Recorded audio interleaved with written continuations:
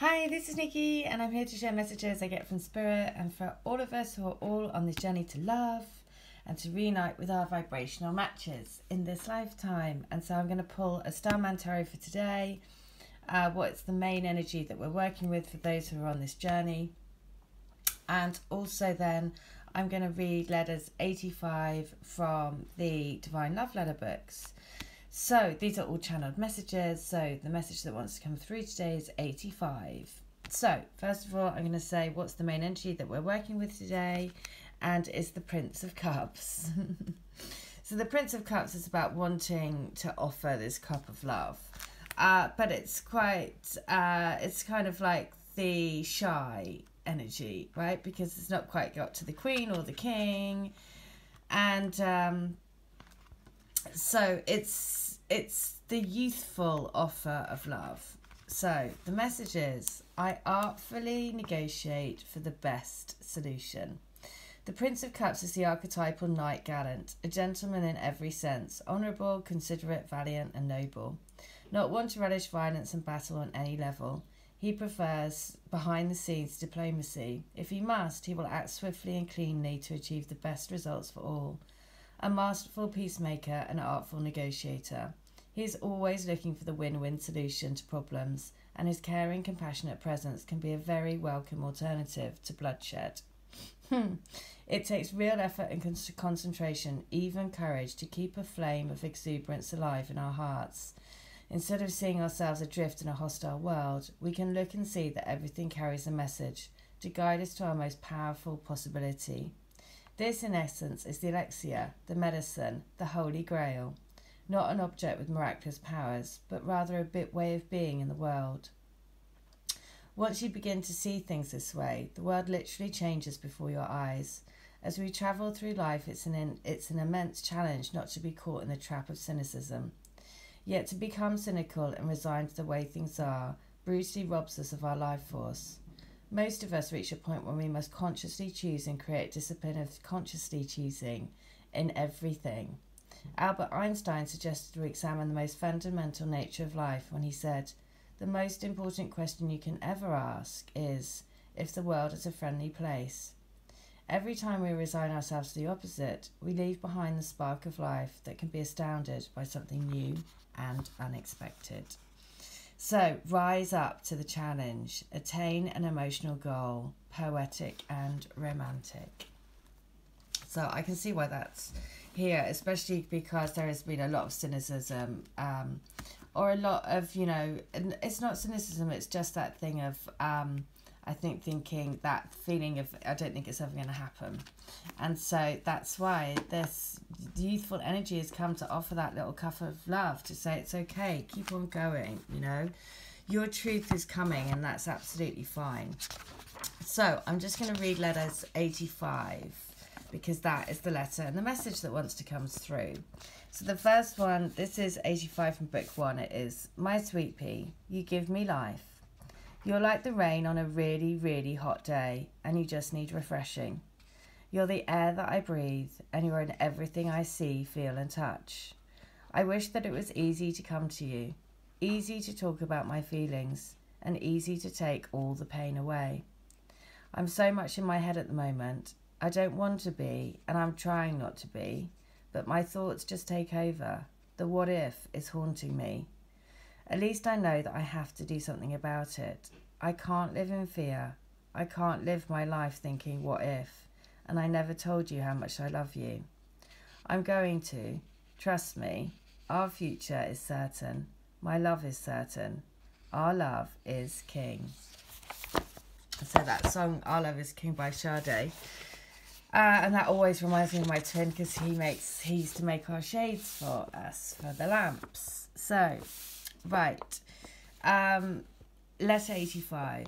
I want you to know that you are my magic stone. The stone that turns my heart from stone to a beautiful, shining, golden, beaming ray of light. Your ray of light is becoming a signal from your heart to my heart. We are beacons of brilliant light and love. Like a lighthouse on a stormy night, guiding the ships home to safety. We are each other's lighthouse, guiding us back through choppy and stormy waters for us to be home, ashore again on dry land. in each other's arms, lying on the beach, living a life of pure freedom in love. Okay, so over the last few days, lots of the channelings have come through about stormy waters and rocky waters, and appreciating that it is particularly difficult at the moment. So it's an acknowledgement of what is happening. So that's why it's saying it's all right. Just keep going. It is rocky at the moment, and that's okay. It's the full moon is coming. That's always like a kind of like a roller coaster ride. So finally, letter 85, book 3. Hello, my sweet one. The one that makes me literally smile from the inside out. The one that makes me feel like I mean something, that someone really cares about me. You've always made me feel like I'm the only person who means this much to you. It's taken me a long time to allow myself to trust that. I knew that I could always trust in you, but it was always allowing myself to trust in the feelings that I had for you.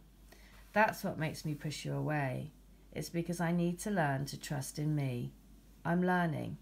I'm growing. By you sharing your love with me, I'm learning that I want to be with you. Right, so lovely. And last night I did another channeling, which was basically just saying, what do they want to tell, sort of, well, it was actually to my twin, but it's always applicable to everyone. So the message was, I need you to remember all those times, the little things that meant so much, the holding hands, the looking into one another's eyes, the feeling of complete and utter joy and inner peace, the rush of warmth going through my heart, our hearts, and the speeding up of my heartbeat and your heartbeat. All of that is the truth. All of those signs that only we know happen between us. Those are unforgettable. However small, however short, they meant the world. They meant more in those few seconds and weeks than in the entire rest of my life. So don't forget it. Don't give up on me.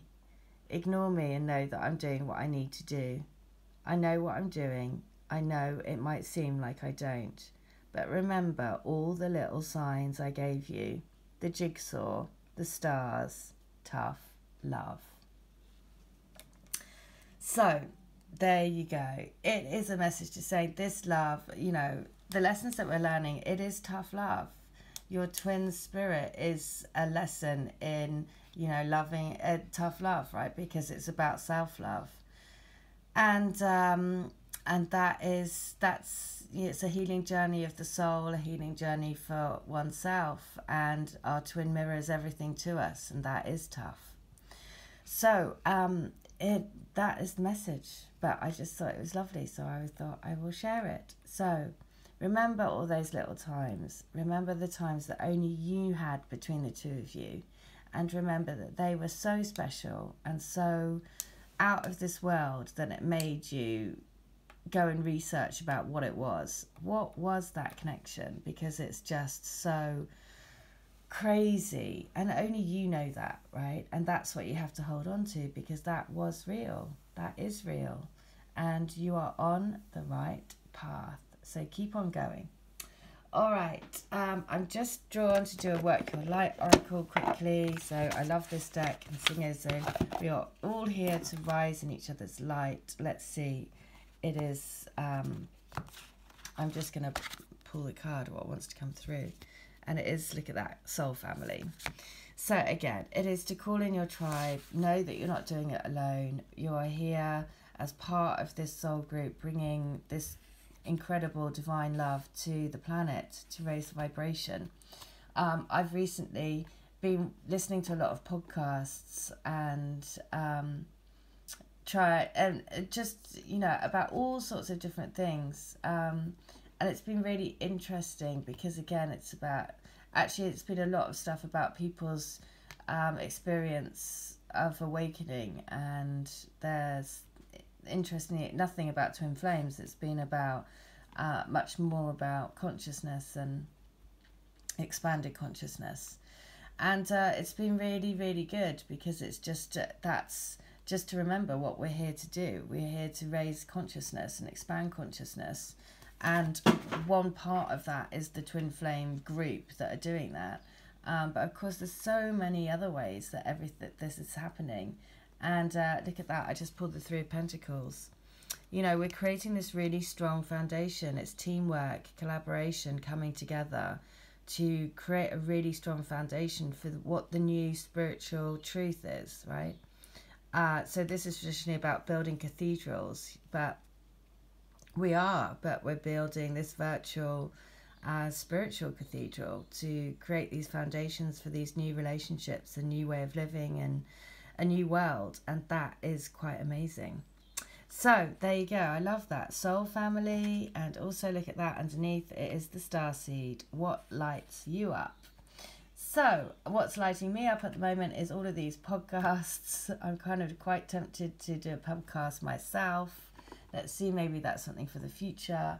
But yeah, it's been really, really interesting. So I hope that helps. And I will be back. So if you want a healing, a reading, or a channeled letter, all details are in the link. If you want an Akashic record reading, where I go into Akashic records and you can ask 8 questions, and it's basically, the Akashic records are a record of everything, every universal truth, every soul truth for every single entity on this planet. And so they were written by Archangel Metatron, and they're a record of everyone's past, present, future, and universal truths. And so it's just, I guess that's why I've been led to this other sort of path at the moment. So it's very, it's all interesting. So I hope that helps. And if you need any help, then please do get in touch. All details are in the description box. All right, take care. Have a great day. Bye.